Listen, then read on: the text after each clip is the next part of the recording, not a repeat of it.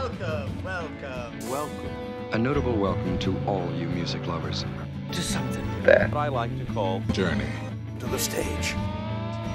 It's all about music. Music. And more music.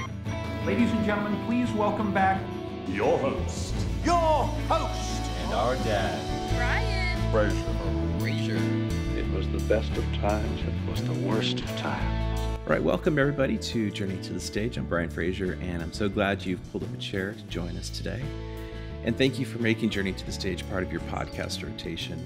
With your help, we are reaching an audience in over 130 countries, and that is really, really exciting to me. And I'm very grateful for how you've spread the word and shared with your friends. Thank you for doing all of that. And if any kind reviews you give are always appreciated. So let's welcome our guest today. Ensconced in the artist throne is multi-instrumentalist, songwriter, vocalist, and producer Stephen McCarthy. I first became familiar with Stephen's work when he joined the Jayhawks for their 2003 album, Rainy Day Music, and the subsequent tour, and then got to know his main band, the Long Ryders. And they have a brand new album out. It's just out. It's called September and November. We're going to be playing a great song from that in just a few minutes, and getting into a project that Stephen's been working on with songwriter, singer, and producer Carla Olson. So we've got a lot to talk about, some great music ahead of us. Let's get our conversation started. So Stephen, welcome to Journey to the Stage. It's really great to have you here. Thanks, Brian. It's great to be with you today. So you're in Virginia. Are you guys still in winter mode? You know, we're sort of in this in-between period, and the weather is really crazy. It's freezing. We had a frost warning yesterday, and then later in the day, it was sunny. People are in short sleeves. So we normally don't plant until April 7th around here. So yeah, the weather's crazy all over the place, but it's basically pretty nice. And so that's home for you. You were born and raised there. You moved to California, as we were just talking about before we started recording, and then you're back there. How long have you been back in Virginia? Well, I've been back a long time. Moved back over 30 years ago, and I was in LA for all of the 1980s, and that's of course where the Long Ryders started. And I played with a few of the groups and a lot of session work. But yeah, Virginia is home, and it's really where I grew up, and I'm very comfortable here. So and Richmond's a very nice town to live in. Yeah, beautiful. And I know you've been really busy. As I know, just as we were corresponding before we connected today, you've got lots of projects going, and so I'm really looking forward to digging into some of those. And before we do that, I want to pull the lens back a little bit, just for a few minutes. And you know, I've had the pleasure of talking with lots of really great artists and musicians like yourself. And one of the themes that has emerged really almost universally is that the music in their childhood home, the music, you know, that they grew up with, has played a significant part in shaping them as writers and as players. So take us back a little bit to those early days for you musically. What was that like for you? Yes, that's a great question. And I would totally agree with that, because that music that you grew up with really informs your outlook and influences, you know, where you're going to go musically if you decide to become a musician. So my father was from New York City. He passed away a long time ago. My mother was a Midwest farm gal, and they met in Washington, D.C., and then they moved down to Richmond in the 50s. So I am the youngest of four. My oldest brother, this is kind of funny because my oldest brother was totally into Motown, you know, Otis Redding or Aretha Franklin, Temptations, you know, and he was going to see all those groups and they'd come through town. My next older brother he wasn't really into that. He was totally into Jan and Dean and the Beach Boys and kind of surf music. So I got that from him. Mm-hmm. My sister was more sort of British Invasion and all those sorts of groups. So, and she saw the Beatles play at Shea Stadium in the mid-60s. Really? Oh my. Yeah. Yeah. August of 65, I believe. And I was up there, I was in the car with her. We went fishing. We dropped her off, my sister Susan and our cousin Elizabeth. They were like 13 and 14. They went in to see the Beatles, and we went off fishing in Long Island Sound for flounder. So, yeah, I was very disappointed, but as a 7 or 8 year old, you're not going to really get in to see the Beatles when it's nearly impossible to get a ticket. So that was Right. basically what I was listening to, because you weren't old enough to go out and buy records, and so you're listening to your brothers and sisters' record collection. And my parents, Hmm. my mom played the piano quite well, and she would be playing just sort of standards or Yeah. classical music. My dad didn't play, but he loved to sing Irish ballads, so I would hear that around the house quite a bit also. Well, you had great fortune then to have such a variety of styles and genres and sounds. That's pretty cool. It must have been fun to walk down your childhood hallway and hear all this different music coming from different bedrooms. That's pretty cool. Yeah, I think it was. It was really nice. And just the pop radio of the day was really varied. You'd hear a Beach Boys song on the top 40, Hmm. top 10, then you'd hear an Aretha song, and then you'd hear Hmm. a surf instrumental, and then you'd hear, it was so varied. And I wish things were like that still. I absolutely can hear you on that one. Do you remember the first time you picked up a guitar, or is guitar the first instrument you played? Because I know you play pretty much anything with strings. Was that your first instrument? Yes, guitar was my first instrument, and I got a 12 string, not a great one, but I got a 12 string in the late 60s. A dear friend of mine played around the corner, and his older brother played, who I still know, and he was showing us chords and whatnot. And my next door neighbor had a band, and he gave me a guitar that I still have, a Harmony Really? Stratotone. Yeah, it's yellow, Huh. and it's from 1957. I still have that guitar. It's the first guitar I ever got, my first electric guitar. Mm-hmm. And so, yeah, it started off on guitar. And then in the 70s, well, actually, I went to bass guitar after that. I was always the youngest guy. So the bands that I played in, if they were looking around for someone to play bass, someone to play drums, I would just say, hey, well, I'll get a set. I'll get a set of drums. I'll be the drummer or I'll be the bass player. So I played a few different things before I moved out to LA. Well, and how important that would be to be able to sit behind any instrument and feel comfortable, at least somewhat comfortable. And I think that would help you to be a better writer, a better studio musician, all those things. I'm sure that was really, really helpful for you. You were cutting your teeth musically in a period where there were some great guitarists. I mean, you've operated more on the country side, but maybe a little more on the country spectrum with what we now call Americana, things like that. What was it that drew you as a player maybe over to that side a little bit more than maybe more of the straightforward rock side that was really predominant through that British invasion you were talking about and some of the other great American music? Yeah, I was really drawn to that sort of country guitar, or I guess you could call it country rock guitar. The two things that stand out in my mind, I saw the first Eagles tour, and I Oh wasn't wow. necessarily a huge Eagles fan. I thought they were okay, and certainly Mhm. they were very successful. But Bernie Ledden was playing guitar. I remember he was standing stage right, and I was kind of drawn to this sound he was getting out of his guitar. And I knew he had played with the Flying Burrito Brothers before that. And I was like, what is that contraption? It sounds like a steel guitar. And it was a B bender that he was playing.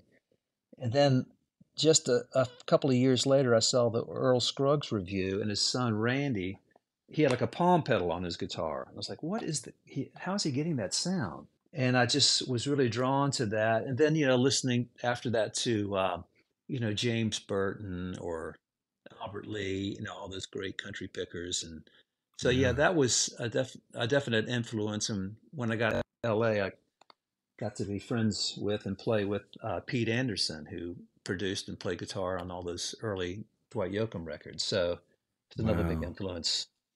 Kind of going back to those early days as a player, do you remember the first stage that you took? And do you remember kind of what you felt as you were going into that moment? Playing live for the first time?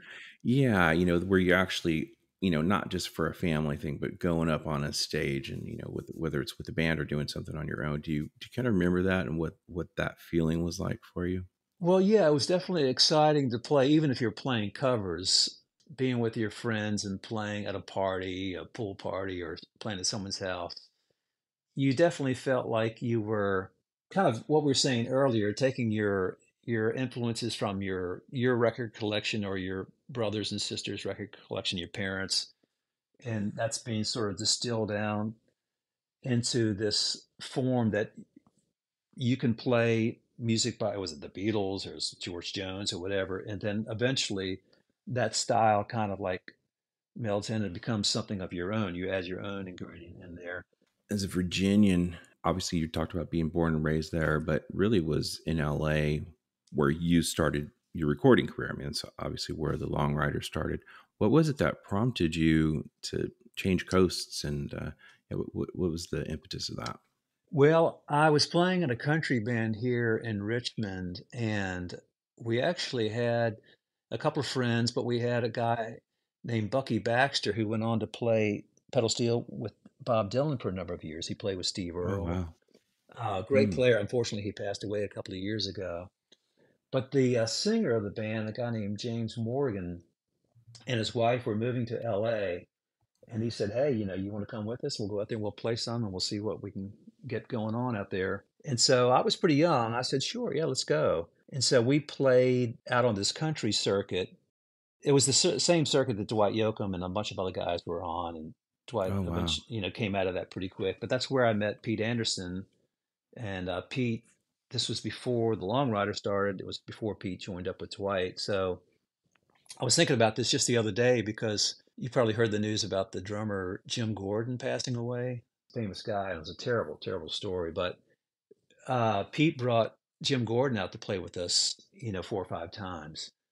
And so here I am as, like a 22-year-old playing bass, and I'm I'm playing with Jim Gordon, and my mind was kind of blown because he's like in his mid 30s by this time, and a very accomplished player, played on tons of hit records, just tons and tons of hits.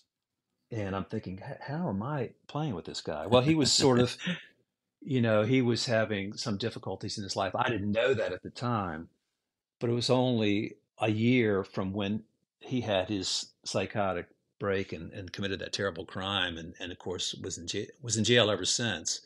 Just sort of an aside, but we played that circuit, and the Palomino, which was a Yeah, great bar, you may recall, in North sure. Hollywood. And just, besides the old Grand Ole Opry, and in Nashville, that was like the place to play. And we would play there, a handful of times, and once again, pre-Long Riders. Well, that's exciting, and what a great time to be in LA. Not only was the country scene just really, really vibrant and on fire, but so was the rock scene. So you had so much music. Really, LA was such a hub for great, great music in that period of time. So yeah, it was a great time for you to be here. Well, as you well know. Yeah, there were actually two different scenes that we were part of. There was one that I mean, they were both great, but the one that I was really into was the roots rock scene. It had a lot of bands like the Blasters and Rank and File and Los Lobos, Lone Oh Justice, a yeah. bunch of groups like that. There was sort of Hmm. country influenced, and we played with those bands quite often. On the other hand, there was another scene that they called the Paisley Underground, which was great too. It was the Bangles and the Rain Parade and Dream Syndicate and Green on Red, a lot of those groups. So we could kind of go from both of those different scenes, and great memories of all those old days.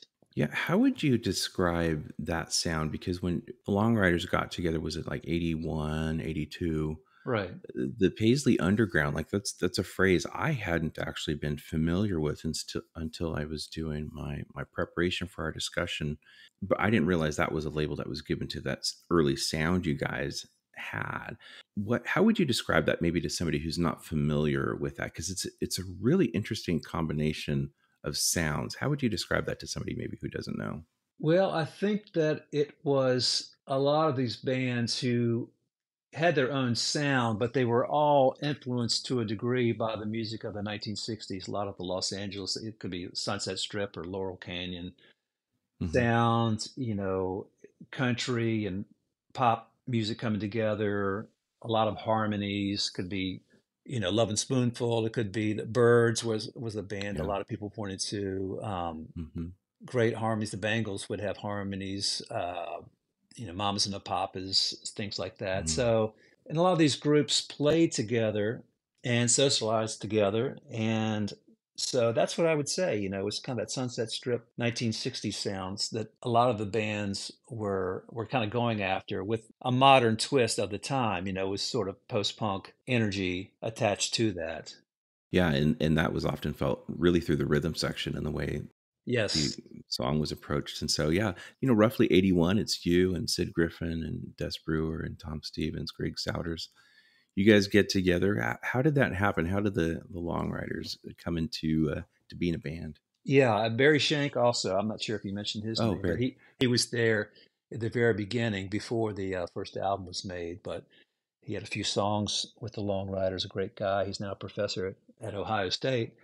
The way the band kind of came together, Sid was in a band called the Unclaimed in LA, and Greg was in a band called the Box Boys.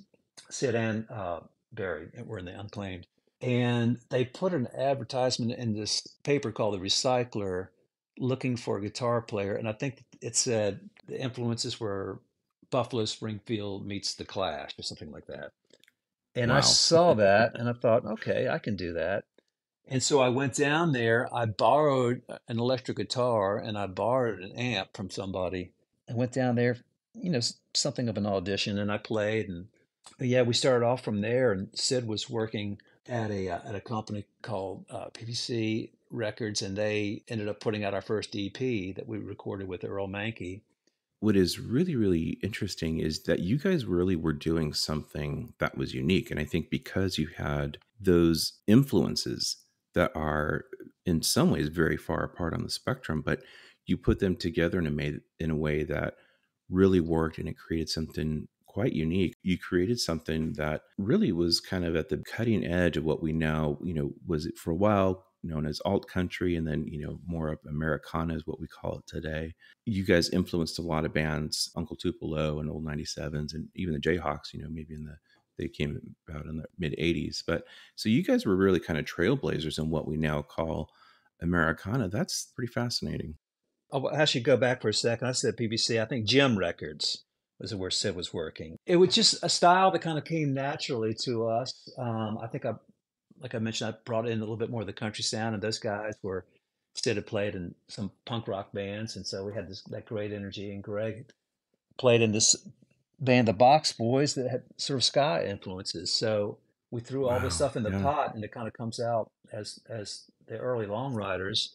And of course, we got Tom Stevens by the second record, and he brought in another great sound, rock and roll and country music. You're not really thinking about it that much; you're just sort of doing it, and it Right. naturally Right. evolves. And you got all these different guys, and getting back to the record collections and what they listened to growing up and what informed them. Hmm. So you put it all in the mix, and it kind of comes out how it comes out. And so we were pretty happy about that.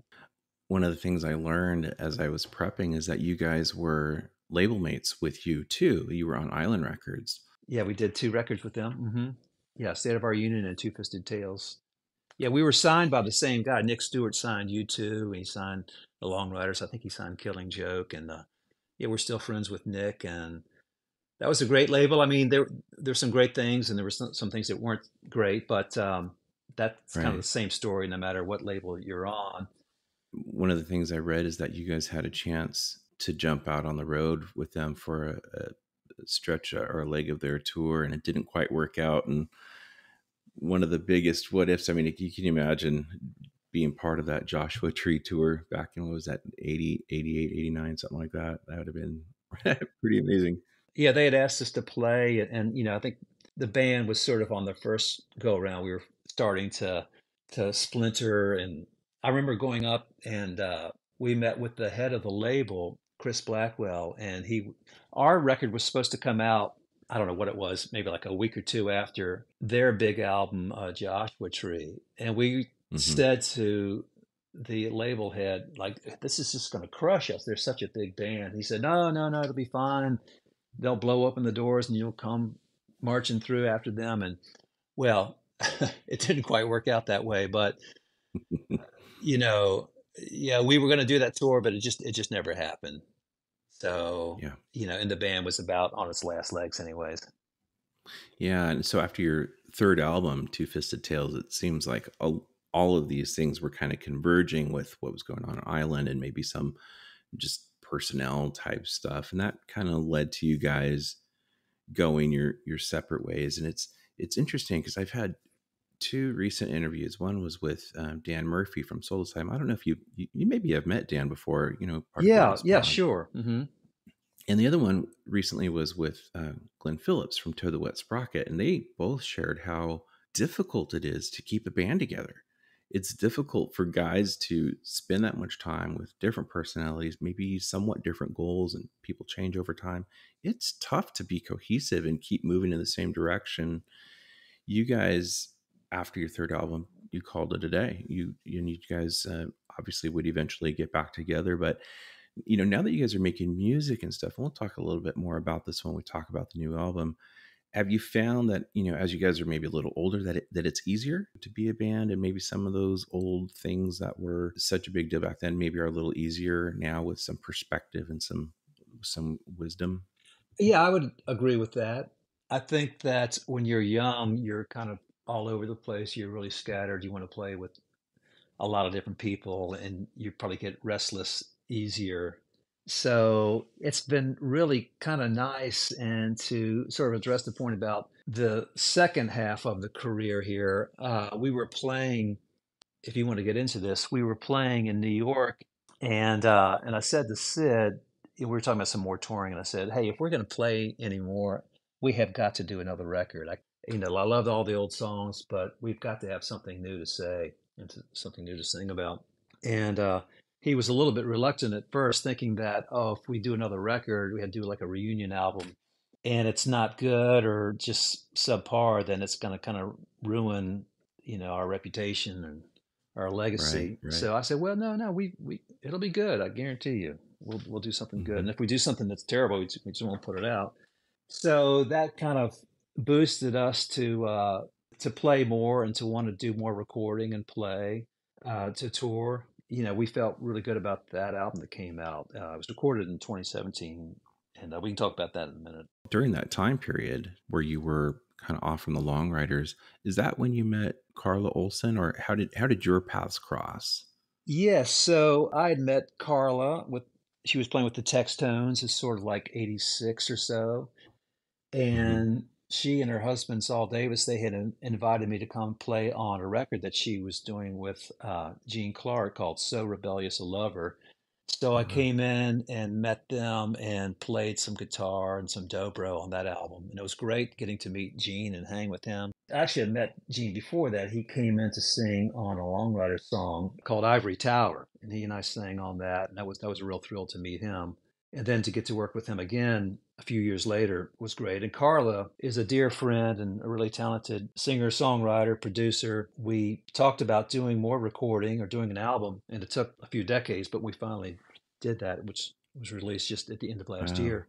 It is a beautiful album, and that's interesting. I had no idea that it took so long, and I know what that's like. Because she's busy with producing, and she's obviously has her own successful career, and you've been doing all kinds of different things. So that must make it all the more sweet that you guys have finally been able to put out this album, and it's a beautiful one. Thank you. Yeah, well, I was going to say that, and this goes for the Long Ryders also, or for anyone that you're playing with or recording with, writing with. When I was in LA, it was great because you could just call somebody up. You could go over to their house, sit on the couch, and you have that immediate contact and back and forth. You're writing with someone.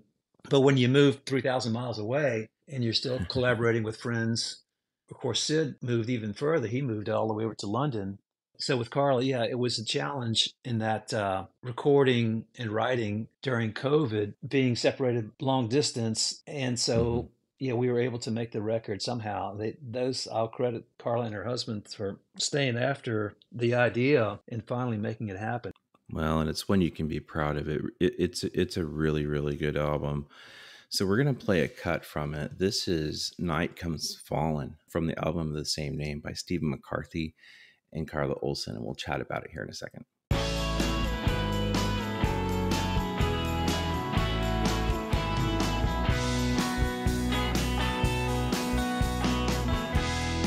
Tell me when you go,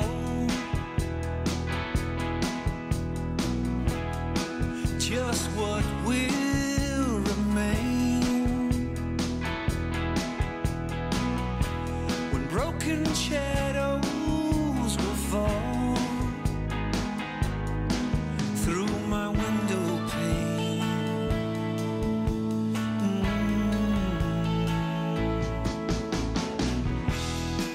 Mercy was her name, and she wore it well. She wouldn't place the blame, though we all could tell our last farewell. Just because I couldn't see you in the morning light, did you really think I couldn't feel you when the night comes falling and calling you home?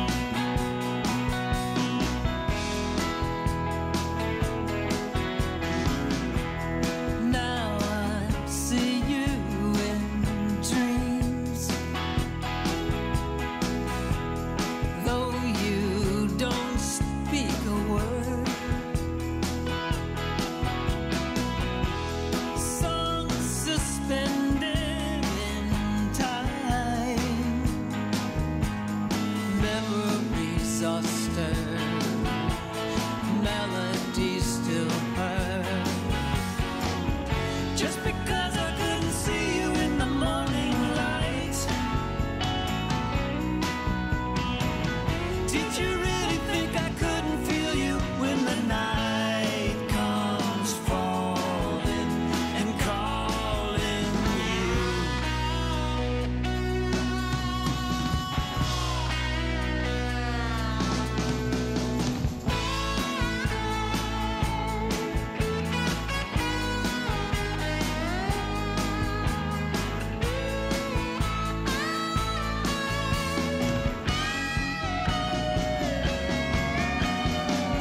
Just because I couldn't see you in the morning light, did you really think I couldn't feel you when the night comes falling and calling you home? Yes, the night is falling and calling you home.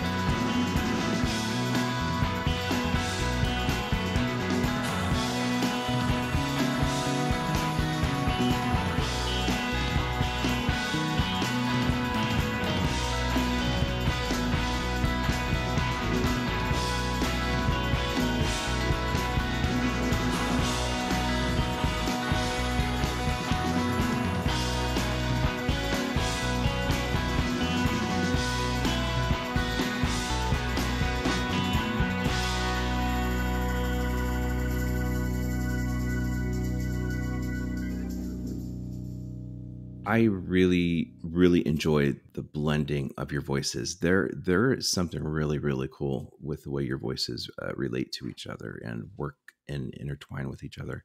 Really nice job. It's a great song. What can you tell us about that song in particular, the title track? Yeah, so the story behind that is that Carl and I were invited to sing a song at this Wild Honey tribute, which is an autism benefit that's held in LA each year, Paul Rock. Oh, okay. And they have a band. There's a theme every year, and it's either the Beach Boys or a lot of older groups. This particular year, it was Buffalo Springfield. And we got together and we were in the rehearsal room. And I asked Carla, I said, "Do you ever think about Gene Clark?" And she said, "Well, I do. I have these dreams about him occasionally, but he's never saying anything." And I thought about that. And when I got back home, I was starting to write something down, some lyrics, and come up with a chord progression. And Carla chimed in. She added a number of things. So that was really sort of the impetus. That was the starting off point for the inspiration for the album. Yeah, I'm really proud of the record. I love the way it came out, and It's gotten some nice reviews. Everyone, you can find that just by searching for Stephen's name on wherever you listen to music, and it's Stephen with a PH, and it'll pop right up. Yeah. What does it draw out in you as a player, maybe as a writer, as an artist, to be able to work with somebody, whether it's Carla or any other writers or musicians you've had the opportunity to work with? What does that do for you personally and professionally? Like, what does that draw out of you? I think that musicians who work full time, it's kind of like what they do. It's their thing. You sort of somehow seem destined to do that. That seems to be your focus in life. And if you're at the grocery store or you're riding down the street on your bike or whatever, there's probably a tune that's in your head or a lyric, or you hear something that someone has said and you write it down. It just seems to always inform your day or your thoughts. And it depends on who you're playing with, what the project is. Are you being hired just as a guitar player? Are you being hired to sing backgrounds, harmonies? Are you writing with somebody? So depending on the situation and what you're bringing to it, it's I don't know. I find it not in a bad way, but it's just sort of all consuming. You know, During that period of time when the Long Ryders weren't playing, you connected with the Jayhawks, which is how I discovered you as a musician, through the Rainy Day music album for the Jayhawks, and then the subsequent tour. How did you get connected with the Jayhawks? Well, I had known those guys a little bit for a long time. In fact, Mark Olson, who was in the early Jayhawks years, he had actually come over and we had talked about having him play in the Long Ryders at one time. We were looking for a bass player. Oh, really? This is before Tom Stevens. I mean, it was really a thing that lasted a couple of days, but he came over to my apartment in Santa Monica, and then he said, "Oh, you know what? I'm going to move back up to Minnesota." And that's kind of when they got their band going. So I knew him a bit in LA in those early days. We played a show with them at First Avenue in Minneapolis on our first tour. Yeah, I liked what they were doing. I thought, wow, Gary's a great singer. They've got cool songs, great guitar player. Mm-hmm. And so many years later, I'd moved back here, and he called me up and said, "Hey, you know, we got a new record coming out, or new record we're recording in LA. Why don't you come on out and record with us?" So that's kind of how that got going. I went up and I played with them first in Minneapolis. I guess they wanted to make sure I could still play. And but yeah, Gary's been a great friend. The whole band, you know, they're super, really talented group of people. And on that record, one of the highlights of my career really was getting to sing with Gary and Tim Aragon, singing harmonies on that first record that I played on with them, Rainy Day Music. So yeah, just great stuff. And I toured with them quite a bit, you know, two different periods, like 20 years apart. So I never was a real member of the band. I was kind of touring with them, but I did play on a couple of albums. And that's a great album. And you play a lot of different instruments on that album. Pretty much everything with strings. Yeah, it's a special one. And that tour, you guys played quite a bit. As I mentioned, in our pre-chat, I caught the tour when it came through Anaheim at the House of Blues, and it was the Jayhawks, the Thorns, and Carla Werner. What a roster of talent there. And I loved the Thorns, Tina's Matthew Sweet and Pete Droge and Sean Mullins. What was that tour like? Do you remember, you know, any highlights from all those days in the bus? And, you know, because you guys were on the road quite a bit. You guys did quite a stretch of shows. Yeah, we did some touring in the States, and I was with them a few times over in Europe playing. I would say one of the highlights was getting to play Austin City Limits with the band. So yes, right. I forgot about that show. Yeah, and we did a few TV things, David Letterman and Conan O'Brien. So those were fun to do. Yeah, just a great band. And you know, in the Long Ryders, I play some pedal steel on the records or lap steel, but I never play. Well, rarely have I played it live because I'm up there strumming a guitar, or singing and playing. And steel is something, you know, you're sort of dedicated to, like you're sitting in a chair and you're playing, you're not really singing. So I love doing that with them. Early days, I think I played some banjo with them. I love being a utility guy. I love being a guy that just adds some color, you know.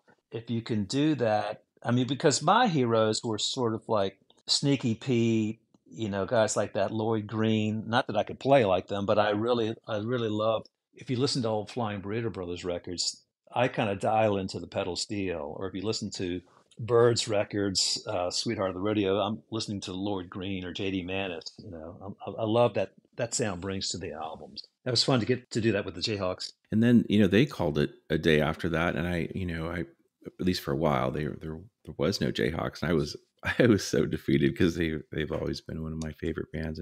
But it's been cool because you've been able to do, I think, over the years, plug in some dates here and there and pop up with some shows there with them periodically. So that's kind of fun. Yeah. Actually, I played quite a bit with them right in the middle of COVID, of all things.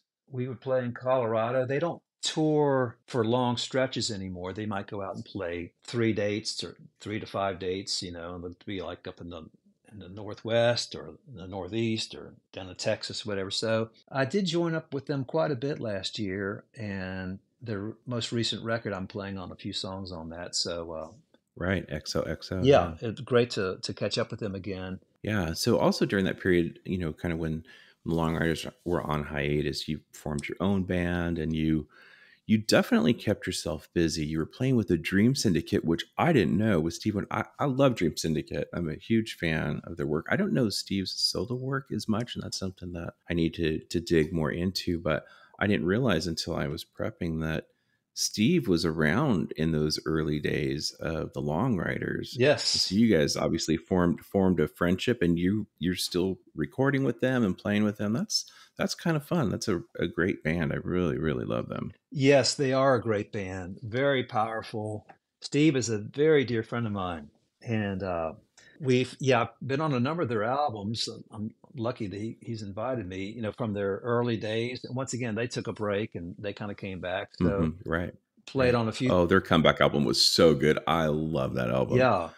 So good. Yeah, played on a few things with them in the early days. And actually, Steve, speaking of that, Steve nearly was a Long Rider. When I came down to audition for them with them, Steve was sitting there in this garage, talking about a garage band. He was there in this garage, and he had played with them just, maybe a night or two. And then I came in, Right. and that's when he got the idea, well, it's supposed to be a guitar player in this band. I'm just going to go off and form the Dream Syndicate, or what became the Dream Syndicate. And, yeah. the guys in the Flesh Tones, if you know that name, that band, they were in the garage also. Great New York band. One reason I played on a lot of their records is because they've been recording them about a mile from where I live. Yeah, they all fly in. I could practically ride my bicycle over there to where they record with Adrian Olson, or a studio called Montrose. Yeah, really fantastic group. I love those guys. Oh, that's really, really neat. So, 22 years after Long Ryders hung up their hats, you guys reunite. You're playing some shows. You record Psychedelic Country Soul. What led up to that, to you guys making music together and playing music together again? Well, I was touching on this a little bit earlier, Brian. We played in New York City right after the election in 2016, and I was telling Sid, we've got to have some new material. And so we had some discussion, with Tom and Greg, and we all decided, all right, well, let's give it a go and see what we can do. And I was very confident that we would come up with a good record. We're trading, we're all living in different cities at this point. Greg is a native of Los Angeles. He's a big music publisher out there for over 30 years. Tom was in the Midwest. I was in Virginia. Sid was in London. So we're sending song ideas back and forth, long distance. We were able to come up with a group of songs that we felt good about, and we met up. We had our dear friend Ed Stasium. He was the producer on that actually the last 2 records, and he produced one of our earlier albums also. So we met up in L.A., and we were playing in L.A. We were playing at the Roxy. This is 2016, I guess. We were rehearsing at SIR, and an old friend of ours who had actually played in the band for a short time, Larry Chapman, he came by the studio and he said, Stephen, hey, I just bought a recording studio. I was like, what?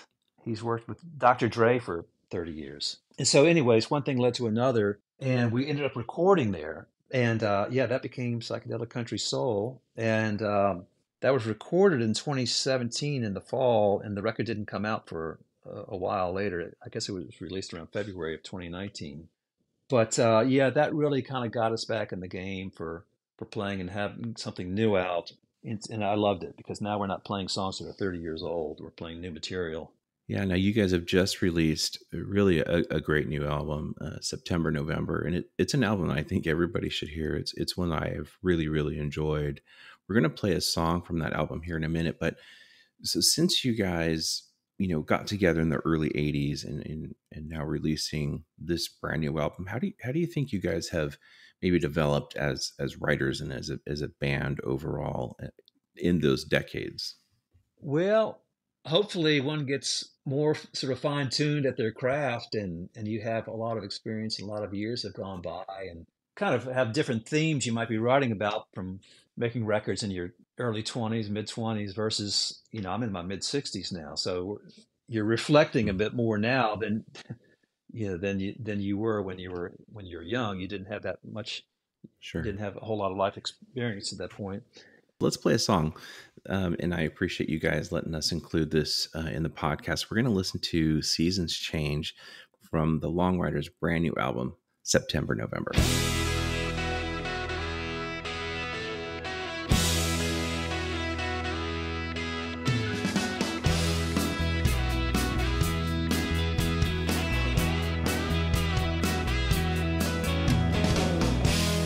Have you seen the twilight turning today? The summer sun is slowly fading away. But I hope you know, any place you go, your love will always shine like an afterglow. So we'll meet again when the road comes back around. I have a memory and it's triggered I have found when leaves are falling down. The seasons change, but my love will stick around.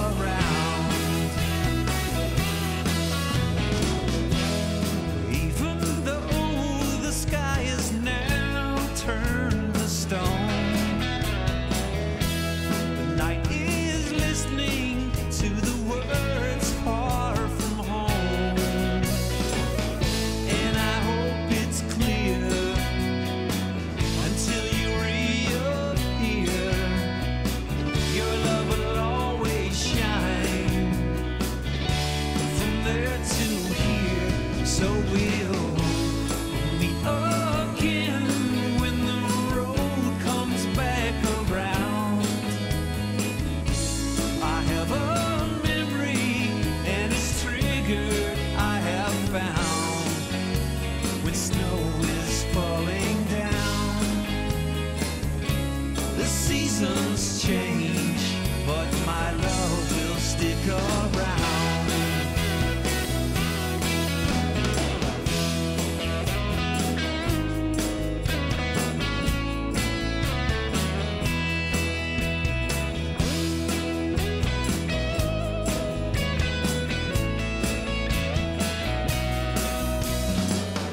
And I hope it's clear until you reappear. Your love will always shine through the stratosphere, and we'll meet again when the road comes back around. I have a memory and it's triggered I have found. The spring comes back around. The seasons change, but my love will stick around.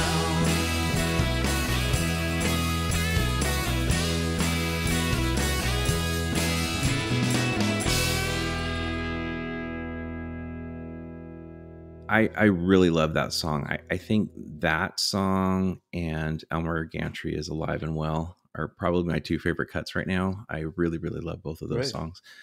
Yeah, what can you tell us about this song, Seasons Change? Well, Seasons Change, I think it's just a song that's about longing kind of for a loved one who's not there. It's also about not only the seasons changing, but it's about time, years marching on. Once again, sort of about reflection or about friends who were here that maybe they're not here anymore. And Hmm. so yeah, it's just about life and how things are evolving and seasons are changing, life is going by, and a little bit of reflection there. Do you think as a writer operating more on the country side of the music spectrum as opposed to the straightforward rock side, do you think that gives you an opportunity to tell stories a little bit differently? Um, I don't know if that makes sense or not, but there's a way that stories are told, and they oftentimes are different based on the genre. But have you found that writing on the countryside has maybe given you that different way to tell a story, or maybe allows you to tell stories that perhaps you couldn't tell if you were maybe in a straight ahead rock band? It's hard to answer that because I don't really feel like I'm a country artist, like in the modern sense of that word. And I don't really feel like a rock guy too, because I feel like I'm in some in between part of those two genres. So I know what you're saying. I think if you think about the old classic, honky tonk country western artists that I loved, growing up, that yeah, that you could tell stories. All those songs were kind of story songs. Of course, there are songs, about, if you look at the hardcore country artists, the George Jones or Johnny Paycheck guy, songs about cheating and drinking and all that, but they might be some sort of country narrative about, relationships or whatever. So I would agree Mhm. with that. I understand that you guys have a mention in the Western Edge, which kind of really highlights California's contribution to country music. Tell us a little bit about how you guys got involved in that, how you got that mention, and tell us a little bit about what that is. Yeah, so that's a great thing, Brian. We were mentioned in this exhibit that's now at the Country Music Hall of Fame, and it's called Western Edge. It's about country rock music and the beginnings of that in Los Angeles. And so it starts off with all the groups you'd expect, the Byrds and the Dillards and people like that, and Nitty Gritty Dirt Band, Linda Ronstadt, Chris Hillman, all those guys, the Flying Burrito Brothers. Graham Parsons. And so it goes from, say, like the mid 60s through the mid 80s. And the scene, one of the scenes we spoke of earlier, this roots rock scene in LA with Los Lobos and Rankin File and Blasters and all those groups, we were part of that. So I was quite pleased when they opened this exhibit and they have some of our song lyrics and the poster and they mentioned that we were part of that scene in LA because that really was something that was highly influential to us, the Burritos and Graham and Chris Hillman and all those groups. So that really informed a lot of what we did. So yeah, I'm looking forward to getting down there this year to visit that. That exhibit will be up for a few years now, a few years going. Wow, how fun! That's really cool that you guys got that mention, and appropriately so. You guys were a very, very important part of that whole scene in launching a genre, and your contribution to that cannot be understated. So I'm glad you guys are getting some recognition for that. That's awesome. Yeah, it was very pleasing to be included. It sort of validates your early work and that somebody was paying attention. So, So as we kind of get near the end of our chat, tell us what's next, what's coming up for you, for the Long Riders. You talked about some dates you'll be playing with Carla. Yeah, just kind of let us know what's coming up for you guys. sure. So the Long Riders, we have a tour in Europe mid-May through early June. We're going to be in the UK, some dates in England, date in Scotland. I think there's a date in maybe in the Netherlands, and we head up to Scandinavia. And I've got a couple of shows I'm playing with Carla in LA. There's one next month, and there's a couple over the Hmm. summer. And now those are more, well, one of them's a band date, but that's already sold out. There's another Long Riders tour in the fall. It's more southern Europe, down to Spain, Italy. And then after that tour, Carl and I are going to play some dates, some duo dates up in Scandinavia. So there's a lot going on this year. and going to be promoting these 2 records that I've done. I love the Long Ryders. They're my brothers from. I mean, the band's been together over 40 years, so we're like a family, and I can't wait to get out there and play these new songs. And I'd say the same with the songs with Carla, I just love that material as well. I have not seen the Long Ryders live, and everything I've read, all the videos I've seen, you guys are outstanding live. So that's something I need to change. I need to, if you guys come anywhere near Central California or even down to LA, I'll have to come check you guys out, because that's something I need to cross off my bucket list. And where can people go to get information about tour dates and upcoming news, to kind of keep a pulse on things? We have some websites that I could put in our show description to send people to. There's longryders.com. There's a Facebook page. I'm the worst with social media, so Sid and Greg and Carla, they're all much better at that than I am, but I will definitely send you the link that you can include. And so for everybody listening, I'll put all those links in the show notes or in the podcast description, so you can just scroll down and click on those and get all that information you want. So, well, Stephen, it's been really, really great having you on today. Thank you so much for sharing part of your journey with us. Yes, Brian, it's a pleasure. I appreciate the invite, and please come out and see us if we're playing anywhere near you. Absolutely, I will. It's something I need to cross off my list. So I would love to see you guys live. And thank you everybody for listening. I appreciate that. If you're a fan of Stephen's work and all of his bands in various forms, even his solo albums, let others know that there's a great slice of Americana waiting for them if they're not familiar. Please share this episode with your friends. You can like us on Facebook, Instagram, YouTube, all those fun places. And all the links we've talked about will be available in the show description as well. So keep your bags packed and join us on our next Journey to the Stage. And that's a wrap.